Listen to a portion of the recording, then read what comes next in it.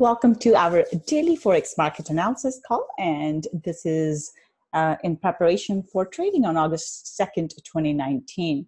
Just a quick disclaimer here before we get started. This is for educational purposes only. Trading is a risky business, so please be careful with your money. All right, so as usual, we'll start off by taking a look at our calendar here. So we had Bank of England here. It was pretty much a non-event. Now our British pound has been driven by the Brexit news more so than our Bank of England. They haven't really changed anything, so we didn't really see much movement based on that. Now our ISM manufacturing PMI numbers for the US were negative. And coming up here, we have monetary policy meeting minutes for Japanese yen here. So when Bank of Japan had their monetary policy meeting, or the press conference earlier this week, it was not much of an event. They haven't really changed anything. Everything is steady, so not expecting a big market reaction out of the monetary policy meeting minutes here. And then we have retail sales later in our Asian session here today. So these numbers will have an impact on Australian dollars. So Reserve Bank of Australia has already been cutting interest rates. So if the numbers for Australia are negative, that will have a negative impact on the on Australian dollar here. And a very important thing that happened today, you may have noticed that the market was very, very volatile today. And part of the reason here was a tweet from President Trump, where he said that they are going to put additional tariffs starting September the 1st on China. So as a result of that, we saw yen crosses just drop. And right now we are operating in a low liquidity environment. So over the summer months and also during Christmas time, we see low liquidity conditions where a lot of people, big traders, are away from the markets. And as a result, there are not enough orders, large orders in the market, so market can really get moving.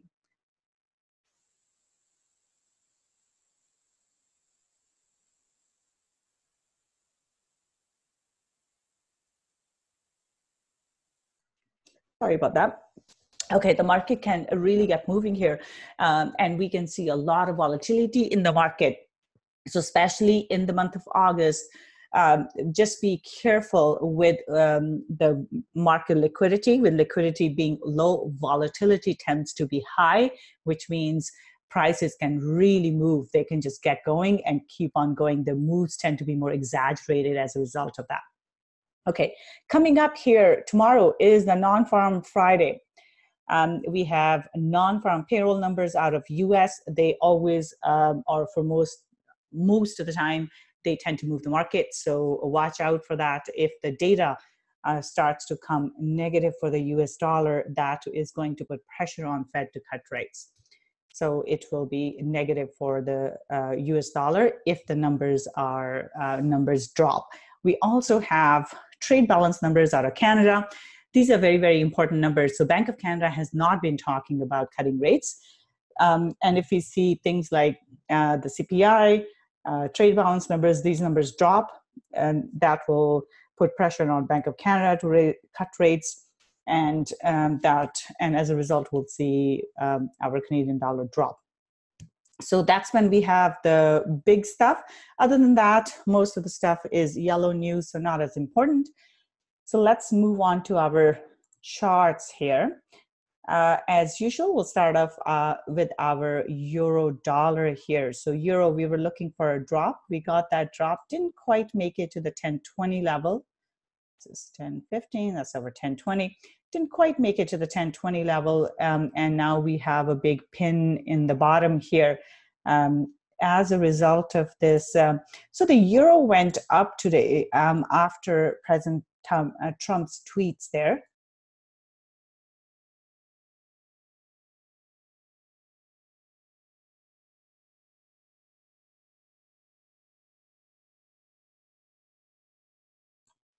The trade wars are actually not good for the US dollar. That's why we saw US dollar drop. As a result, we saw everything else pretty much go up against the US dollar. So as a result, we have this bullish pin bar here. However, like I said, the moves are exaggerated. So there are a couple of ways we can look at it. One is to see if price will stay below the high here. So if price stays below 1.1095, so let's say 1.10 level, if they stay below that level, then price is likely to drop here. So even though this is a bullish signal, but if it stays below this level here, then we're likely to see price drop. Or if price goes into 1.1020, then I will look for price to drop as well. So if it does one of these, then I'm looking for price to drop. Now, the target here will be the bottom. I'm looking for price to come and retest this level here. And at this point, if it holds above, then I'm looking for price to go back up and it can start trading in a range. So I'm going to say technically the bias is bullish, but if it holds below 1.10, I will look for it to drop. Should it break above, and then we could go all the way into this high here, because that was an inefficient move and it could get filled. So our so my first target is to test the bottom of this, which is a 1.103026 level. So let's say 30. So I would look for price to drop there. If it breaks below that level, then it can go into 1.0920, but we have had a large move. So I'm not looking for really dramatic moves here unless the numbers come in really positive for the US, then it can really break below. But we have had such big moves this week that we may not see more, aggressive continuation of that. So I would be careful. Just look for price to retest the low here. If it holds above, I'm looking for price to go back and trade in this range. So right now, my bias is neutral. Pound dollar here, this one did the same thing. We had a drop. Yesterday, we were looking for a drop. We got a nice drop, went into our support level at 1.2080. That was our first target. And now this is where it's holding. So it got pushed up based on President Trump's tweets there. So in this case, I would say, again, look at the high of today. If it holds below 1.2170, I'm looking for price to drop and retest the low of today, which is 1.2060 level. So the move that I would watch out for would be something like this, potential retest and a drop. And if it doesn't break below, go back into the range. So non-farm payroll numbers are very important. And when we have important numbers coming out, market can go sideways ahead of those big, ahead of a big event or big news. So watch out for that. We could see some range-bound moves ahead of the non-farm payroll. And when non-farm payroll comes, we're likely to see a lot of volatility in the market again. So with this one, bias is bearish. First target is 1.2060. Second target here would be 1.2020. So bearish bias for pound dollar. Aussie dollar here, yesterday we were looking for a drop. We got that drop. It did a nice pullback and then a drop. So bias is bearish here. Now we do have Australian dollar news coming out, which could change directions here, but bias is bearish. We could get a pullback into 1.2830 level and then a drop here. So bearish bias here for Aussie dollar. And in terms of our target, let's go back here. We are into some multi-year lows here. So the next target is the bottom of this pin here, 0.6750. So bias is bearish.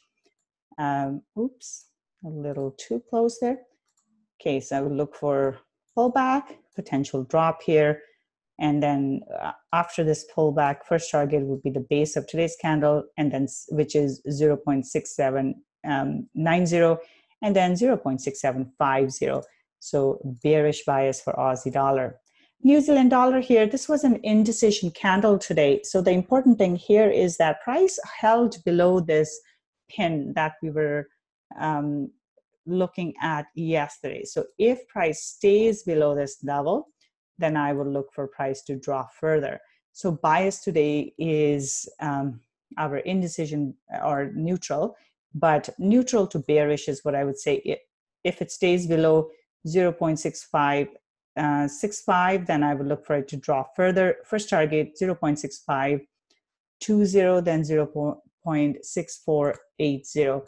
So bearish bias for New Zealand dollar, or neutral to bearish here. Dollar CAD here. This one is interesting. We have bullishness in this candle, but we also have a large pin. Yesterday we were looking for a move up. We got that. And now as long as price holds above 1.3195 level here, this level here, I will look for it to go up higher. Tomorrow, though, we have the Canadian numbers coming out, and if they're positive, I will look for a further move to the upside. So for now, bias is bullish, but what could happen is that price goes and tests the high, and if it doesn't break the high here, today's high, then it could drop. So for now, the bias is bullish, and target will be 1.3250. Silver went all over the place, highly volatile today because of the tweets again.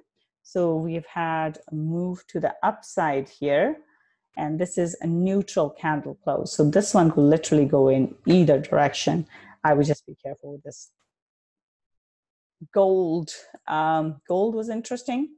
When safe haven assets go up, gold goes up, as gold is one of the safe haven assets. So today, anytime there is political unrest, there is trade wars or any concerns like that, we see that the Japanese yen strengthens, and so do other assets that are safe haven assets. So which includes gold as being one of them. So that we saw it go up. But now we are kind of into resistance here. So I think this could drop all the way back into the support at 1410. So this one right now is range bound. I would look for it to maybe do another retest and then drop from there. But basically, I'm looking for price to drop. So like I said before, we just have to be careful and wait for prices to readjust today. So oil, huge drop in oil here. And that's bearish now. So in this case here, bias is bearish. I will look for a pullback into 55.60 and then a drop. So first target would be 53.50, then 51.80. So bias is looking bearish for oil. Copper, yesterday we were looking for a drop. We got a big drop. And now we are heading down further. First target is 2.54. And then a second target here is 2.52. So copper looking bearish here. Bitcoin, yesterday we had a bullish candle. So we got that bullish move here today. So bias is still bullish. I will look for a pullback and then a further move up into 10,800. So bias is bullish for Bitcoin. S&P, this was again interesting. It had moved all the way up until the news, and then it came down. So bearish bias here. This is a big bad engulfing candle. So looking for a pullback and then a drop. 2,900 is the target here. So bias is bearish. All right, this one here as well, NASDAQ, same thing. We have a bearish pin bar. First target would be 7720, and then we could see it come down into 7,600. So bias is bearish for NASDAQ as well. DAX here, DAX is looking bearish. I will look for price to drop further. First target here again, 12,000. Second target, 11,800. So bearish bias for DAX. FTSE here, big drop here as well.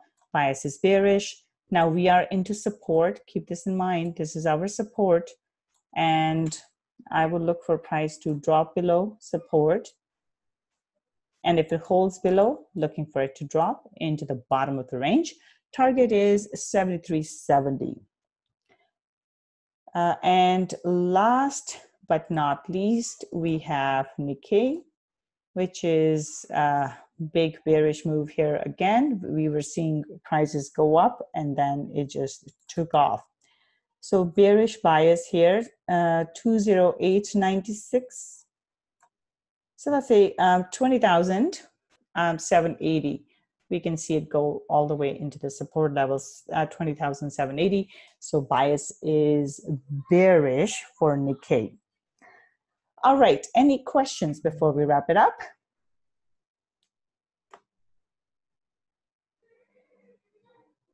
Okay, no questions, so we'll call it a wrap. You guys have a wonderful evening, and I will see you on the weekend. Bye for now.